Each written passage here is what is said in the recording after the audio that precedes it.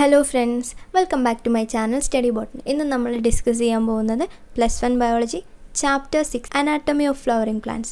Adinte part 22 aanu innathe nammade discussion topic. Idile nammal discuss cheyan povunathu secondary growth in dicot root aanu. So namukku video start cheyam. Textbook il athra detail aayittu onnum kodutittillathoru bhagavanu dicot root ile secondary growth ennu parayunnathu.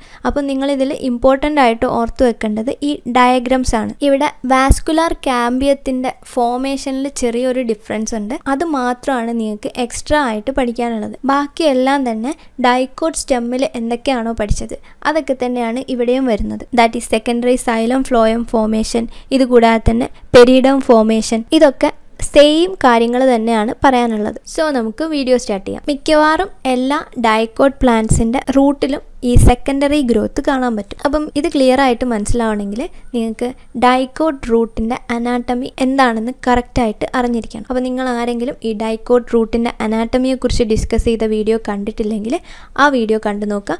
അതിനുശേഷം ഈ video കാണുകയാണെങ്കിൽ കുറച്ചുകൂടി helpful ആയിരിക്കും നിങ്ങൾക്ക്. അപ്പം അതിൻ്റെ link ഇതേ മുകളിൽ കൊടുക്കാം, എല്ലാവരും കണ്ടു നോക്കുക. നമ്മൾ ഡൈക്കോട്ട് റൂട്ടിൻ്റെ സെക്ഷൻ എടുത്ത് അതിൽ കാണുന്ന ഭാഗങ്ങൾ ഏതൊക്കെയാണെന്ന് ഡിസ്കസ് ചെയ്തിട്ടുണ്ട്.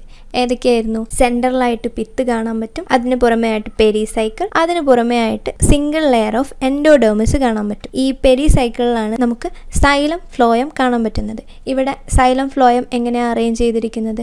റേഡിയലി ആണ് അറേഞ്ച് ചെയ്തിട്ടുള്ളത്. That means xylem phloem different bundles ആയിട്ട് ഓൾട്ടർനേറ്റ് ആയിട്ടാണ് അറേഞ്ച് ചെയ്തിട്ടുള്ളത്. മാത്രമല്ല ഡൈക്കോട്ട് സ്റ്റെമ്മിൽ നമ്മൾ വാസ്കുലാർ കാമ്പിയം കണ്ടിട്ടുണ്ടായിരുന്നു. പക്ഷേ ഡൈക്കോട്ട് റൂട്ടിൽ ഈ സൈലത്തിനും ഫ്ലോയത്തിനും ഇടയിലായിട്ട് കാമ്പിയം ആബ്സെന്റ് ആയിരിക്കും. പക്ഷേ ഇവിടെ മെരിസ്റ്റമാറ്റിക് സെൽസ് ആയിട്ടുള്ള കൺജങ്ക്റ്റീവ് ടിഷ്യൂസ് കാണാൻ പറ്റും. അതെവിടെയാണ് ലൊക്കേറ്റ് ചെയ്തിരിക്കുന്നത്?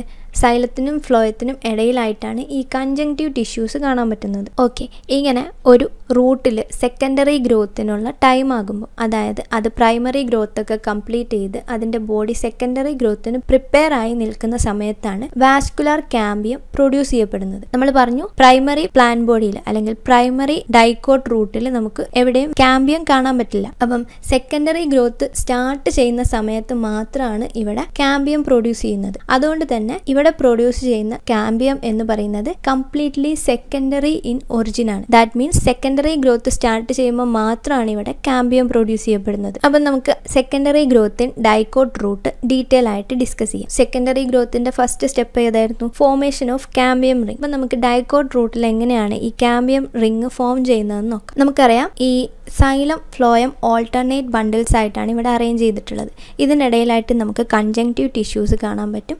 ഇങ്ങനെ ഈ സെക്കൻഡറി ഗ്രോത്തിൻ്റെ സമയമാകുമ്പം ഈ കൺജങ്ക്റ്റീവ് ടിഷ്യൂസ് മെരിസ്റ്റമാറ്റിക്കലി ആക്റ്റീവ് ആവുന്നു, അവർ സെൽ ഡിവിഷൻ സ്റ്റാർട്ട് ചെയ്യുന്നു. ഇതേ സമയം സൈലത്തിന് മുകളിലായിട്ട് വരുന്ന, അതായത് പ്രോട്ടോസൈലത്തിന് മുകളിലായിട്ട് വരുന്ന പെരിസൈക്കിളിന്റെ ഭാഗവും മെരിസ്റ്റമാറ്റിക് സെൽസ് പ്രൊഡ്യൂസ് ചെയ്യുന്നു. അപ്പം ഈ കണ്ടീഷനിൽ എവിടെയൊക്കെയാണ് ഈ മെരിസ്റ്റം സെൽസ് കാണാൻ പറ്റുന്നത്? സൈലത്തിനും ഫ്ലോയത്തിനും ഇടയിലായിട്ട് കാണാൻ പറ്റും. അതുകൂടാതെ തന്നെ സൈലത്തിന് മുകളിലായിട്ട് മെരിസ്റ്റമാറ്റിക് സെൽസ് കാണാൻ പറ്റും. ഇതിനുശേഷം മെരിസ്റ്റം സെൽസ് എല്ലാം കൂടെ ജോയിൻ ചെയ്യുന്നു. അപ്പം ഇതെങ്ങനെയാണ് കാണാൻ പറ്റുന്നത്? ഒരു വേവി റിംഗ് ആയിട്ടാണ് കാണാൻ പറ്റുന്നത്. നമ്മൾ ഡൈക്കോട്ട് സ്റ്റെമ്മിൽ കാമ്പിയം റിംഗ് ആണ് ഫോം ചെയ്തിട്ടുള്ളതെങ്കിൽ ഇവിടെ ഒരു വേവി റിംഗ് ആണ് ഫോം ചെയ്തിട്ടുള്ളത്. That is it originates from tissues located just below the phloem bundles, A portion of pericycle tissues above the protoxylem, foaming A complete and continuous വേവി ring. അപ്പം ഇവിടെ ഒരു കാമ്പിയം റിംഗ് ഫോം ചെയ്യുന്നു. ഇതിനുശേഷം cambium ring dicot സ്റ്റെമ്മിലെ പോലെ തന്നെ inner സൈഡിലേക്ക് secondary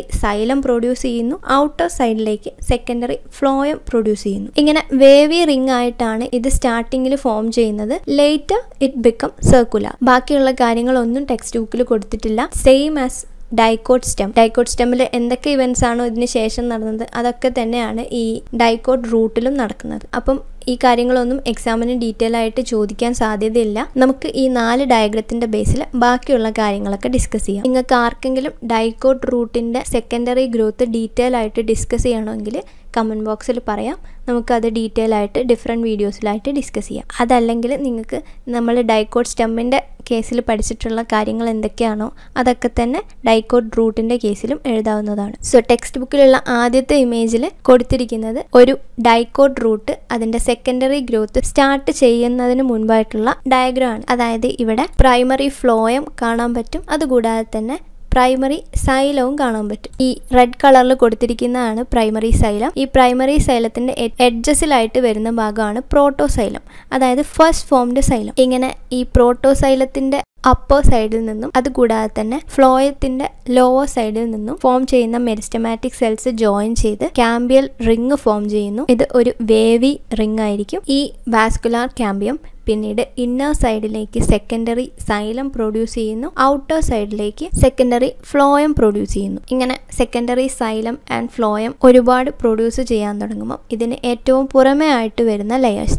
അതായത് എപ്പിഡെർമിസ്, കോർട്ടെക്സ് തുടങ്ങിയ ഭാഗങ്ങൾക്കൊക്കെ ഡാമേജ് സംഭവിക്കുന്നു. ഈ സമയത്താണ് എക്സ്ട്രാ സ്റ്റീല സെക്കൻഡറി ഗ്രോത്ത് സ്റ്റാർട്ട് ചെയ്യുന്നത്. ദാറ്റ് ഈസ് കോർട്ടെക്സിന് മുകളിലായിട്ട് കോർക്ക് കാമ്പിയം പ്രൊഡ്യൂസ് ചെയ്യുന്നു. കോർക്ക് കാമ്പിയം എന്ന് പറയുന്നത് മെരിസ്റ്റമാറ്റിക് സെൽസ് ആണ്. ഈ കാമ്പിയത്തിന് ഇന്നർ സൈഡിലേക്ക് പ്രൊഡ്യൂസ് ചെയ്യുന്ന ഭാഗം secondary cortex or fellow ഡേം produce ചെയ്യുന്നു. ഔട്ടർ സൈഡിലേക്ക് വരുന്ന ഭാഗം കോർക്ക് ഓർ ഫെല്ലം പ്രൊഡ്യൂസ് ചെയ്യുന്നു. ടെക്സ്റ്റ് ബുക്കിൽ ഈ 3 റിങ്സ് ഒന്നും സെപ്പറേറ്റ് ആയിട്ട് റെപ്രസെന്റ് ചെയ്തിട്ടില്ല. ഏറ്റവും പുറമേ ആയിട്ട് എപ്പിഡെർമിസ് ഓർ പെരിഡേം എന്നാണ് കൊടുത്തിട്ടുള്ളത്. പെരിഡേം എന്ന് പറഞ്ഞിട്ടുണ്ടെങ്കിൽ എന്തായിരുന്നു? Phellem, phellogen, ഫെല്ലോഡേം. ഈ 3 ലെയേഴ്സിനെയും ഒരുമിച്ച് ചേർത്ത് പറയുന്നതാണ് പെരിഡേം എന്ന് പറയുന്നത്. ടെക്സ്റ്റ് ബുക്കിൽ അവസാനത്തെ ഇമേജിൽ എന്തൊക്കെയാണ് റെപ്രസെന്റ് ചെയ്തിട്ടുള്ളത്? ഏറ്റവും ഉള്ളിലായിട്ട് പ്രൈമറി സൈലം കാണാൻ പറ്റും, അതിന് പുറമേ ആയിട്ട് സെക്കൻഡറി സൈലം കാണാൻ പറ്റും, അതിന് പുറമേ ആയിട്ട് വരുന്നതാണ് വാസ്കുലാർ കാമ്പിയം, അതിന് പുറമേ ആയിട്ട് സെക്കൻഡറി ഫ്ലോയം കാണാൻ പറ്റും, പിന്നീട് പ്രൈമറി ഫ്ലോയം. പ്രൈമറി ഫ്ലോയം എന്ന് പറയുന്നത് ഡൈക്കോട്ട് റൂട്ടിൽ വളരെ കുറച്ച് മാത്രമാണ് കാണാൻ പറ്റുന്നത്. അപ്പം ടെക്സ്റ്റ് ബുക്കിൽ കൊടുത്തിരിക്കുന്ന ഭാഗത്തല്ല പ്രൈമറി ഫ്ലോയം കാണാൻ പറ്റുന്നത്. ഈ ഭാഗങ്ങളാണ് പ്രൈമറി ഫ്ലോയം എന്ന് പറയുന്നത്. അതിന് പുറമേ ആയിട്ട് കോർട്ടെക്സ് കാണാൻ പറ്റും. ഔട്ടർമോസ്റ്റ് പാർട്ടായിട്ട് നമുക്ക് എപ്പിഡെർമിസ് ഓർ പെരിഡേം കാണാൻ പറ്റും. ഡൈക്കോട്ട് സ്റ്റെമ്മിലെ പോലെ തന്നെ ആനുവൽ റിങ്സ് നമുക്ക് ഡൈക്കോട്ട് റൂട്ടിലും കാണാൻ പറ്റും. ടെക്സ്റ്റ് ബുക്കിലെ ചാപ്റ്ററിൻ്റെ അവസാനമായിട്ട് 2 ലൈൻസിലായിട്ട് ഒരു കാര്യം പറഞ്ഞിട്ടുണ്ട്.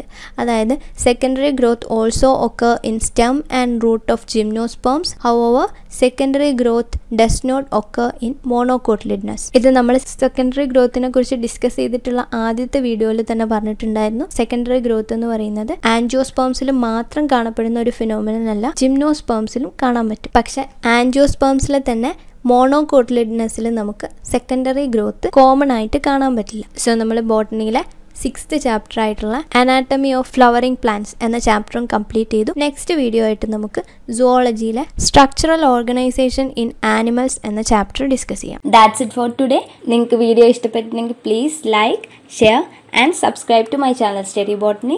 അതിന് തൊട്ടടുത്തൊരു ബെല്ലൈക്കൺ കാണും, അതിൽ ക്ലിക്ക് ചെയ്തിട്ടുണ്ടെങ്കിൽ ഇതൊരു സീരീസ് ഓഫ് വീഡിയോ ആണല്ലോ. അപ്പോൾ ഞാൻ നെക്സ്റ്റ് വീഡിയോ എപ്പോൾ അപ്ലോഡ് ചെയ്യുമ്പോഴും നിങ്ങൾക്ക് നോട്ടിഫിക്കേഷൻ വരും. നിങ്ങൾക്ക് എന്തെങ്കിലും അഭിപ്രായങ്ങളുണ്ടെങ്കിൽ please let me no on the comment section or study botany നിങ്ങൾക്ക് ഇൻസ്റ്റഗ്രാമിലും ഫോളോ ചെയ്യാം. അതിൻ്റെ ലിങ്ക് ഇതേ ഡിസ്ക്രിപ്ഷനിൽ കൊടുക്കാം. And thank you. God bless you all.